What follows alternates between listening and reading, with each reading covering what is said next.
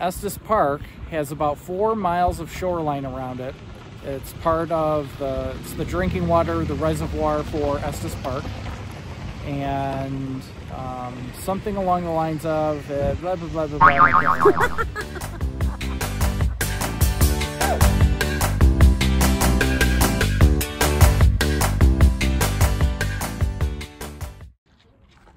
The most famous town here in Colorado is Estes Park because it is at the foot of the Rocky Mountain National Park, and it is also the home of the wildlife here in Colorado, specifically the elk, bear. You can find bear here too, I'm sure. Bear, what else?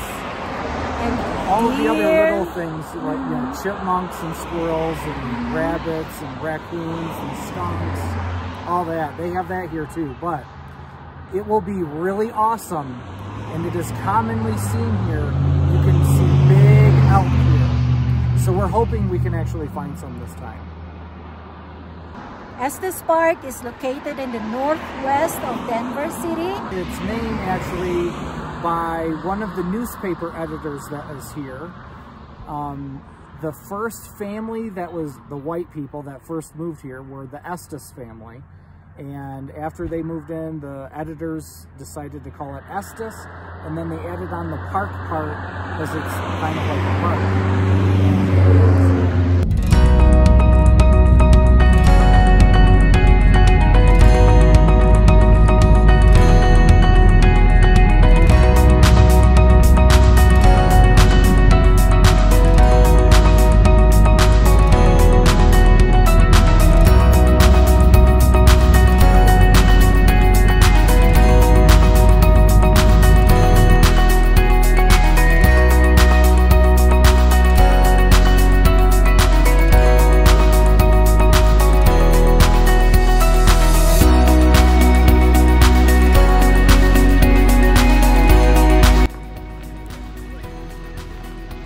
Behind us is Estes Lake. Yes.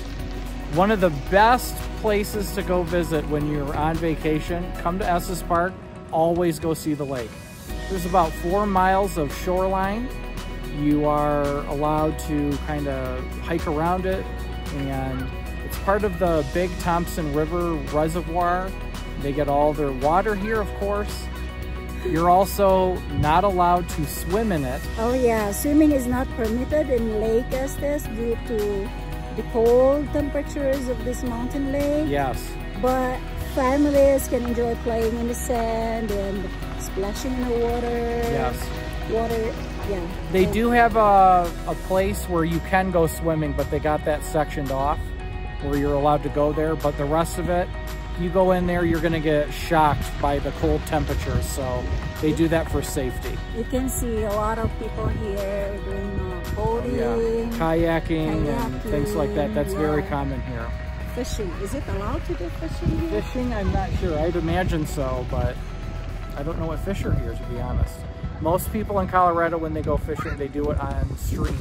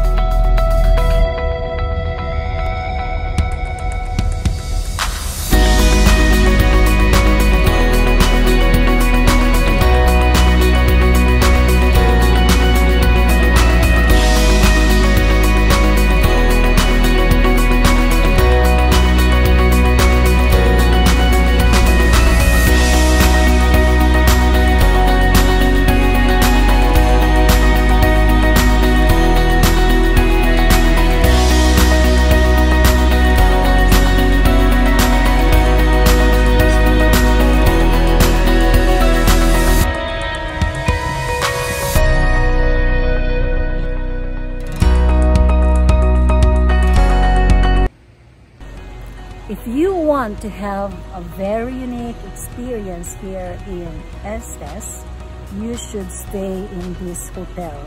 This is Stanley Hotel, a very historical hotel. Can you show it to them? Oh yeah, so this has a lot of interesting things here, especially if you're into the paranormal and horror. So if you are really interested in the paranormal and horror, this is a really unique place for you to come and visit. So Stephen King came here in the 70s to get inspiration for his next novel. He stayed here in the winter and even stayed in room 217 to get inspiration. And from that, he got the book The Shining. And again, if you take a look here, this is giving you an idea of, you know, where he got the kind of ideas for his book. So the story goes, room 217 especially is haunted due to Elizabeth Wilson. She used to be one of the caretakers of the facility back in like 1910, maybe early 1900s. And from that, there was an electrical storm and all of the power went out. So they had to redo it and get everything charged back up again. She was very ambitious trying to get the candles lit and whatnot in the rooms. And what nobody knew back then was there was also a gas leak on top of that. So when she brought her candle into the room 217, there was a massive explosion and it actually ripped out a big portion of the hotel. She was even blown into the dining hall across the hallway or something like that. She did live, but she was greatly injured. And the people that owned the place, they took good care of her, they paid her bills and whatever. And she continued to live here and work here up until her final last days. And then at that point, there is a lot of legend that says that she continues to haunt this place. So, especially in room 217, there have been stories told that you will get there and you will leave your room and come back and all of your stuff is unpacked and tucked and folded away in the drawers. The people didn't do it, but other people, you know, they speculate her ghost did that.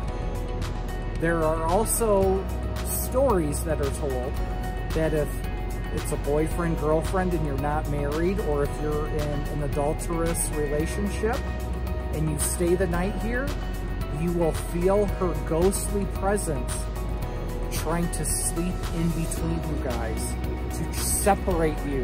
That's scary. So that there is no fornication going on.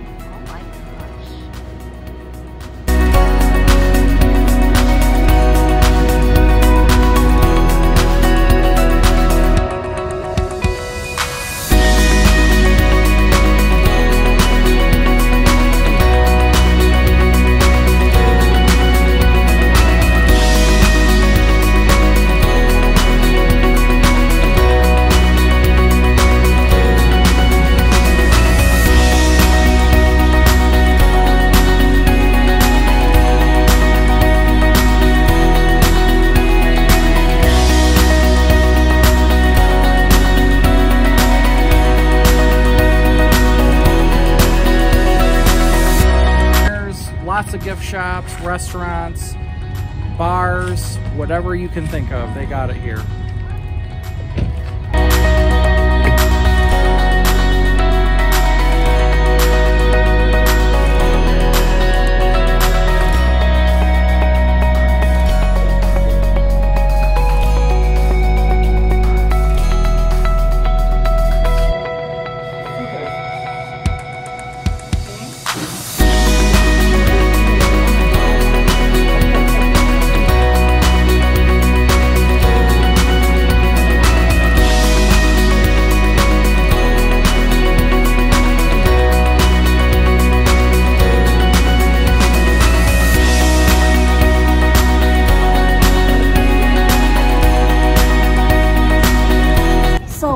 just went to the CBD store to buy.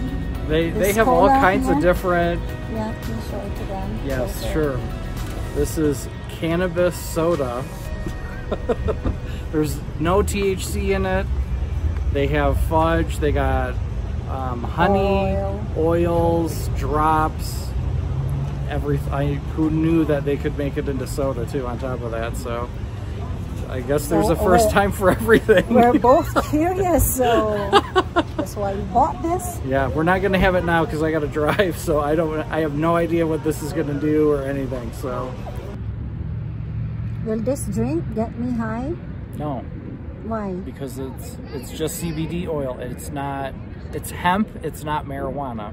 It doesn't have, well, it has THC in it, but it's so small. It's like 1/3%. It's very, very low. It's not going to do anything to you other than relieve your pain if you have any. So it contains 20 milligrams of broad spectrum hemp extract. You got to be under contract. There you go. God, that means. And this one has 23 milligrams of CBD and 0 milligram of THC. Yeah. So THC is what makes you feel high. So it's harmful. No, it's not harmful. We did a video earlier where, you know, one of the side effects that she says is, you know, I get high from it, but I'd rather have no pain than feel high and be high than whatever. Yeah. Yeah, they also sell creams. Yep. Oils. Cream. Honey. Capsules also. Capsules. Yeah, it's good for headache. Yep. Body pain. Fudge. They had fudge there even mixed in with it. So yeah. Who knows, man? Let's try it. Yeah, at home. Not right now. I'm not driving in the car while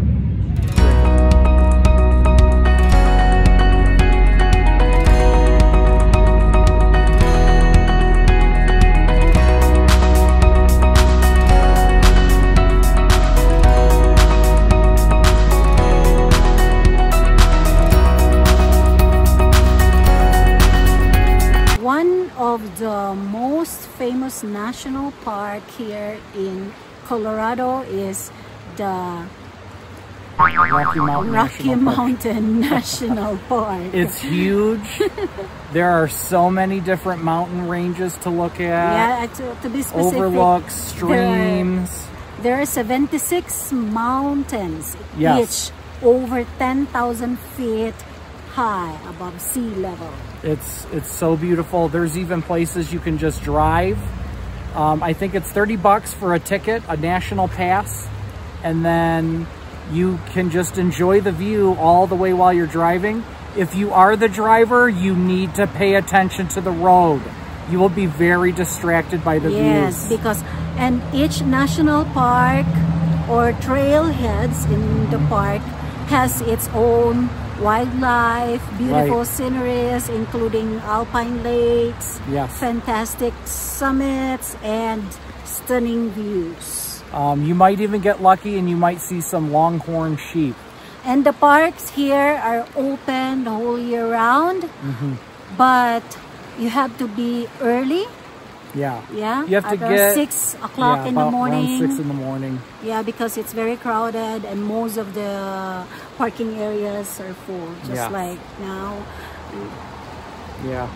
So, I mean, do what you can, do what you got. So, enjoy the views though when you're here, and enjoy all that Colorado has to offer. And for those who are interested to come here in Colorado, the Rocky Mountain National Park is very accessible because there are shuttles in Denver International Airport. That's right. I forgot about that. Good call. All right, yeah.